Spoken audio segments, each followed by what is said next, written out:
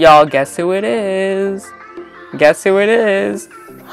Oh my gosh, it's Troy Reads. Did you expect that? I honestly attempt some sort of kind of humor towards the beginning of my videos and it never works, so. But today, guys, my name is Troy. Welcome back to my booktube channel. Thank you so much for clicking on this video and experiencing my March wrap-up. No. My April wrap-up video. So this video is going to be a wrap-up of all the books that I read in April. I read 11 books in April, which is only half of the books that I wanted to read this month, because I set a goal for 20 books in April and I only read 10. I literally read 11. So you know what? I think this video deserves a share for that valiant effort of myself. I'm like the goal failure, like that's what you should call me. Yeah, I just did not read as much as I planned because I was very stressed, and stress makes reading go bye-bye. So I did do a lot of reading, I just didn't do as much as I intended. Yeah, so yeah, I'll be going over the 11 books that I read this month. I'll get you guys more of a life update on the stress and stuff next video, but right now I just want to go on the March wrap-up. So we're gonna go over the top 11 book that I read. Let's just go into it. Like, subscribe, share. Alright, bye guys. So the first book that I read in April was The Twits by Roald Dahl. Y'all know how much I love Roald Dahl. You can see by the size of the spine that this is a very small book. And so this was actually for the magical readathon for the prompt Shrinking Solution, which was book under 150 pages. This book is 76 pages. It is so quick. I finished this in like 45 minutes. It's like such a quick book. And this book is all about this kind of like old couple that over the years turned so mean and grumpy that they've just become so ugly, and they're just, I guess, you know, really just mean and cruel married couple that are constantly playing pranks at each other. And so the whole first half of the book is them just playing pranks on each other, and then the second half of the book is like the animals all team up with each other to defeat the Twits because they're just being such old bums. Yeah, this book is just a really quick book. It's really funny. Like, it's not that, like, it's not like cruel in a way or like dark. It's just like a fun, it's like supposed to be, it's like in a light manner, and it's just like all fun. Like the pranks are all kind of like fun. Like this one, like you see in the cover, like they're trying to stretch the woman. It's just, it's not like mean or anything. It's just kind of a funny book, and I really do enjoyed it. It's just a really quick read, really fun read. I really enjoyed it, and I love these like little illustrations throughout the book. Those were really fun to just read about, and just a fun little quick Roald Dahl book because Roald Dahl is an amazing author. Okay, so the next book I want to talk about is The Raft by S.A. Bodine. I think this is the third book I read. No, the second book that I read in April. And this book is basically a survival kind of contemporary book where Robbie, the main character in this book, is flying back to her home island. She was in Honolulu because she normally lives on an island. But when she's flying back, her plane crashes and she is thrown outside of the plane alongside Max. And they two have to survive floating on a raft basically. And we watch as Robbie kind of spirals into madness, and it's just kind of how someone affected in this situation could become when they're thrown in the situation. So like, I just really enjoyed the aspect that was like, you know, you're not going to be completely fine when you're just thrown out of a plane left to die. And it's like, I like how this book reflected on that, how Robbie literally became crazy and started like making all these like weird things in her head and like hallucinating. Like, it's a big deal to go through something like that, and I'm glad that the book kind of like went over that. Like, it was a little more of like a emotional story than actually like a survival story, which I really enjoyed. And then I just really enjoyed kind of like the survival aspect. But yeah, this book was really good. I really enjoyed it. It is kind of weird with the whole mind thing, but I think it made the book a lot better. So yeah, definitely go check it out if you're interested. The Raft by S.A. Bodine. Okay, so the third book that I read in April was Welcome to Superhero School by Gracie Dix, and this book was an arc sent to me by the author, so thank you again, Gracie Dix. But yeah, anyways, this book is basically about this group of superhero schools that go to a superhero school. What did I just say? This is about a group of superhero friends that go to a superhero school who all of a sudden get recruited on this mission to defeat the evil organization Vork. And there's a lot of complications within that, so I don't really want to explain because this book is very complicated. But this book was all about like defeating this organization, using powers, and also a lot of friendship themes. And it was just a really light and fun book. I will say that I did not enjoy the beginning. I was just really questioning it, and I didn't see like a plot, but it took me a while to get used to, because when I did start to really love it, like like, it was an amazing book. And like, I don't know, I'm not like a huge fan of superheroes, but like, I feel like Gracie did it in such a great way. It's just like always using these really cool powers, and like I feel like Gracie was so creative and like just kind of like all these different relationships with the powers. Like some powers like could be blocked or stopped by the evil organization. I just feel like Gracie really did a great job with fleshing out the plot. Okay, I don't even know what I'm doing. Let's go on to the next book. Alright, so the next book that I read was Harry Potter and the Sorcerer's Stone by J.K. Rowling, which is the first book in the Harry Potter series. Yep, I started the Harry Potter series again in April, and I read quite a few of the books. So here's the first one, which is all about Harry Potter becoming a wizard. Like, if y'all don't know what Harry Potter is, I'm sure you do, but Harry Potter lives in this cupboard under this very like strict parents, or like step parents, or aunt and uncle. And basically what happens is Harry finds that he's a wizard and he can escape his parents, or his, I'm just gonna call them his parents. He can escape his really abusive and strict parents and go to this magical world called Hogwarts. And Harry Potter actually realizes that he is like one of the most famous wizards for defeating the evil figure named Voldemort when he was a baby. He didn't even know that he did it. And so there's just like, he's famous, he goes to this like really cool school. It's just like a really magical, fun book. And there's also a problem in this book, like all books do, and that Voldemort is trying to come back alive and take the Sorcerer's Stone to restore himself. And basically what's happening is Harry Potter has to stop that. This book is really good. I love Hogwarts. I love the whole wizarding world. Like the first book is just so nostalgic, so good. Like you can see how many times it's been read. Just an amazing story, and I love the introduction to the world, and it just gets better throughout the series. So yeah, next book. So the next book is Harry Potter and the Chamber of Secrets by J.K. Rowling. And this is the second book in the Harry Potter series. And this is also the most scary book.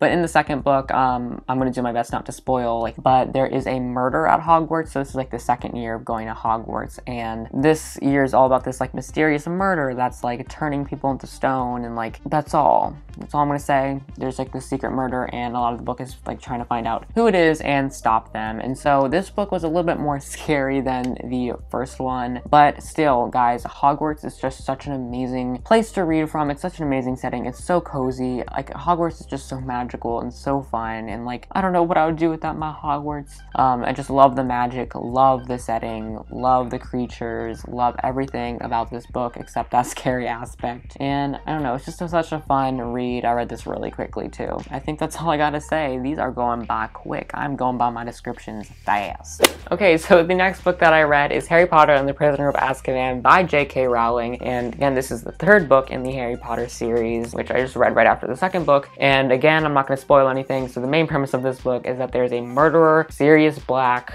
that escaped from the wizarding prison, the wizarding prison of Azkaban, and is now looking to murder Harry Potter because in his sleep he's saying like he's at Hogwarts, he's at Hogwarts. And so yeah, there's this whole interesting dynamic where like Harry Potter isn't even safe at Hogwarts, because in all the other books Harry has always felt safe at Hogwarts, and he's been, you know, perfectly fine, and like because he thought like Dumbledore would be there and stuff. But this book, he is not safe, and it's just a really interesting tension within the story that he's like, oh my gosh, like I'm at Hogwarts, but I know someone's after me. And so there's just like a really interesting aspect. And as always in any Harry Potter book, I really like Hogwarts. I feel like I'm gonna say that for every little Harry Potter book, but Hogwarts is such an amazing and magical adventure, and I love reading and experiencing it. The magic was really good, and I have to admit the ending of this book was really good. I can see why a lot of people think this is their favorite, because the ending is like 100 pages long and it's just amazing. Like I guess a lot of the books end in like kind of like a fight scene or like a big reveal, and this one was just kind of really amazing. Like it was just so all over the place and so crazy, so imaginative, so creative, and I really liked it. All right, let's get on to the next book.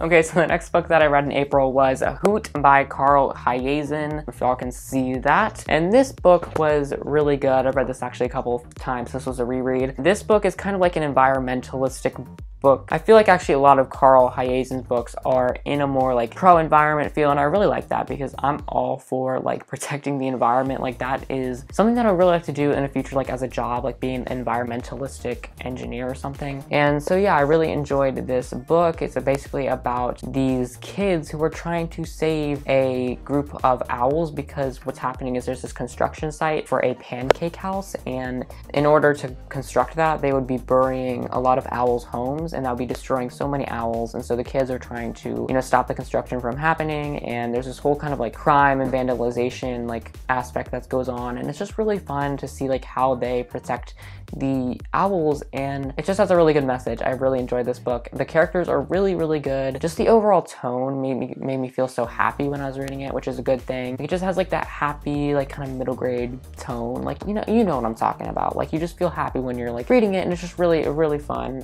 book. Hoot, hoot, hoot, hoot, hoot, hoot. Very intriguing book. All right, let's go into the next one. Okay, so the next book that I read is Hatchet by Gary Paulson. I feel like this is a very well-known read. I don't know if that's true or not, but this is a contemporary survival classic, and I read this actually for the genre I don't like, which is classic, and I read a classic. Okay, I don't even know what I'm saying. So yeah, this is Hatchet. This is a survival story. Brian is going to his dad's for the summer. His parents are divorced, and that's kind of like a key thing about the book. And he's going to his parents. He's flying in this like private jet. All of a sudden, the pilot is like starts to seize up. He starts to have a heart attack. Brian has to be in control of the plane, so he lands in a clearing, and he has to survive on his own. It's a really, really good story, and I feel like just like the thoughts and just like the kind of relaxation of it all, and just like the pureness. The pureness. You're pure, you're pure, you're pure. This book is so pure. It's just so blissful, and it's just like has a lot of emotion, and it's like real, like it's realistic. Like you see all these survival books be like, hey, we just found treasure. Like, no, this boy has to struggle. All of his things are taken from him multiple times. He is hurt multiple times. This is the realness of the survival, and it's just a really interesting journey to see Brian go through all these obstacles and start to become a man of the wild. It was very inspirational. So yeah, this book is a really good book. Yeah, all right, now next one. Okay, so the next book that I read was Harry Potter and the Goblet of Fire by J.K. Rowling, which is the 4th book in the legendary Harry Potter series. Again, I'm not going to dive too deep into the, I guess, spoilers. I'm not doing any spoilers, but I'm just going to say the premise of this book is that there is a new event happening at Hogwarts that hasn't happened in like 100 years, and it's just the first thing to come to Hogwarts, and Harry is participating in it. That's all I'm going to say. But I will say that whatever the event was so fun to read about. This is by far my favorite Harry Potter book, and it's just so magical, and I feel like in this book, Harry Potter starts to age, so it just starts to get a lot more relatable. I think he's 14 or 15 during this time, so he's a lot closer to my age, so, you know, it's just a lot more relatable, and it's just so fun. Like, the event that's happening at Hogwarts, the teachers, the characters, the events, the plot, everything I just really, really, really loved. It's just such a quick read, too, even though it's like 750 pages. I read this so quick in like 3 days. It's a 750 page book. I read actually most of it. I read 400 pages of it in one night. So yeah, you can just tell how much I love this book, and I really do love like the villainry in this one and the evil. I feel like it was all just tied together so well, and again, I just really love this book. It's just such a great one. Okay, the one thing that I do love about this book is that it brings in wizardings and like wizarding establishments from other countries. Like previous books, we were just focusing on the London Harry Potter group and wizards in London, but now we're experiencing more diversified wizarding groups and cultures and all that stuff. So it's really cool. I guess if you haven't read the Harry Potter series, you got to, because this is a good book. The second to last book that I read this month was A Curse So Dark and Lonely by Bridget Kemmerer. And I feel like I've talked about this in the last 3 videos or something like that, so I'm just gonna cut this really short, and if you haven't watched my other videos, I'm just gonna be very quick about this. This book is about 2 characters, Ren and Harper. Ren is a fallen prince who is struggling to regain his political power while also being in this curse where every year he has to take a girl and try to make the girl love him. And then Harper is one of those girls that's kidnapped into the world, and she has to help Ren save his kingdom and also break the curse, while also battling the tension of her mom and her brother being in serious trouble back at home because her mom is dying and her brother is in deep crime troubles. So there's a lot of tension, a lot of good stuff in this book. Again, I've talked about this in my last 2 videos, so I don't want to bore you guys, but this book is so good. The characters are amazing. The settings are so and the book gets as better as it goes on. Like, I didn't really like it towards the start, but towards the middle, it got better and better and better, and by the end, I was screaming. Like, this book is so good, y'all. Gotta pick it up. A Curse So Dark and Lonely by Bridget Kemmerer. And then I think the last book that I read this month was Magnus Chasing the Gods of Asgard, which is the second book of that, which is The Hammer of Thor by Rick Riordan, which is a boss, and the Magnus Chase series is so underrated, so go read it. It's like better than Percy Jackson, so yeah. Anyways, what was I saying is this book is the continuation of the first book of Magnus Chase, where Magnus basically dies, and there's a bunch of Norse stuff that happens to him. Like, he dies and he goes to this magical place called Valhalla where all the fallen warriors die because he died protecting citizens. And so first book is this like crazy Norse mythology quest for like magical items and trying to stop this doomsday from happening. And then in this book, this is kind of like a continuation of the first one where the quest doesn't stop. Like, there's a new threat that arises and doomsday is still on the horizon. So basically Magnus Chase and his friends have to stop. This book is all about the Hammer of Thor. Like, this book is about them trying to retrieve the Hammer of Thor and stop total chaos from happening, because Loki is like the evil person in this one. I just really enjoyed like the magical adventure. Like, these books are so good. Like, they go to all different kinds of worlds, and there's so many different kind of settings and like different characters and different creatures and different species. It's so good, and I love reading it, and the humor and everything is just so perfect and pure. And the Magnus Chase series is by far one of my favorite. Amazing series, and y'all should definitely check it out. But yeah, this was a great installment in this series, and it probably was as good as the first, to be honest, because the first was good, but this had some really great moments in it as well. All right, I think that wraps up all the books I read this month, if I'm mistaken. I think that's all the books that I read this month. Okay guys, I hope you enjoyed this video. If you did, make sure to leave a like. I had a great time going over the top 11 books that I read in April. Not top 11, just 11, because I only read 11 tier. Make sure to subscribe to my channel down below if you want more content like this. We're almost at 850 subscribers. Make sure to comment down below, what did you read during April? Yes, I got it right this time. And how is your life going? What are your plans for May? I might do like a May TBR or something. But yeah, also give this video a share to help me out, because like I'm losing my mind and I think that would really help me. So, you know, if you want to help me in that way, I would love to. Even copying the link, that's gonna help me, guys. So definitely do that. And I think that's all I have to say. Oh, if you want to watch my last video, it's my book recommendations for quarantine. So click up in the general area for that book video. Quarantine book recommendation, fantasy book recommendation, 5 fantasy book recommendation video. All right, I'm losing my mind. I'm not even gonna continue recording. Like, this is it. Bye guys, love you so much. Have a great rest of your day, and hopefully I'll get like a better video out to you next video. So yeah, I'll see you then on Wednesday. Love you guys so much. Bye.